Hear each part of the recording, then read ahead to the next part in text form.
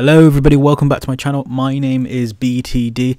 Now today what we're going to be doing is checking out the new mob in Minecraft, the Monsters of the Night Skies. Now with this, if you watched my last video, which was actually a stream of the Minecon, where they revealed that Mob B, the Monsters of the Night Skies, was going to be the new mob. And this is what Jens had to say about the new mob. During Minecon Earth, you get to vote for Mob B, the Monster of the Night Skies. This manta ray-like monster is a flying creature that spawns at high altitudes. It is attracted to insomnia and will find players who haven't slept for many days. It will swoop down in groups and bite your flesh. From this, it shows that this monster, or mob, is going to be attracted to us, which is going to make Minecraft considerably harder now.